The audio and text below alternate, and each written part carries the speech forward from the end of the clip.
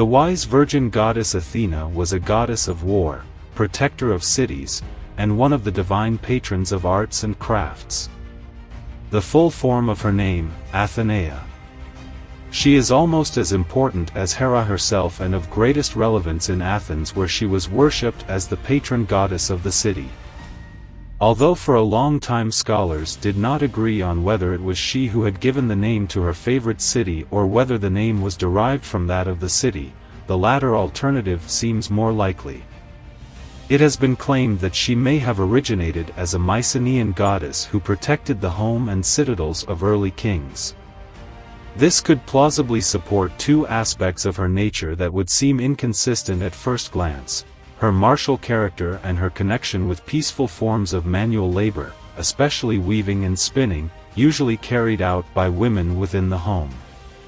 If at one time she had been divine protector of the fortress palaces of the Mycenaean princes, she would possibly have assumed a martial aspect, which would fit as a goddess of the city in later times, Athena Polias or Poliochos, that is, of the city, protector of the city, the armed maiden who acted as guardian of the polis, often from her temple situated in her hill fortress. Her temple of the Parthenon on the Athenian Acropolis, once the site of a Mycenaean palace, remains the crowning monument of Athens. In the other most important aspect of her, as a goddess of manual labor, her patronage spans a wide spectrum, although her original dedication had been to the domestic arts performed within palaces.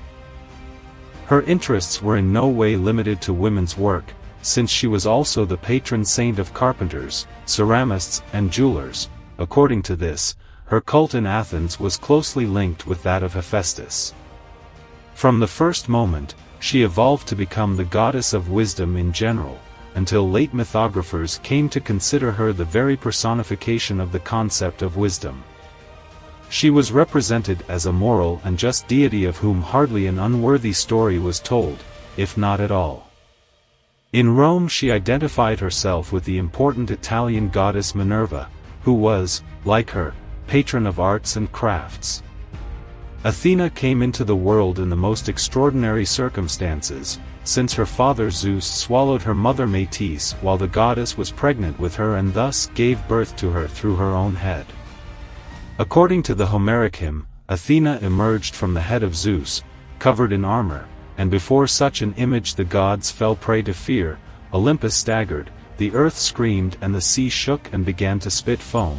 The sun god Helios stopped her horses until she had removed the celestial armor from her shoulders, and Zeus was from then on pleased with her. As might be expected, special legends arose that accounted for Athena's close relationship with Athens.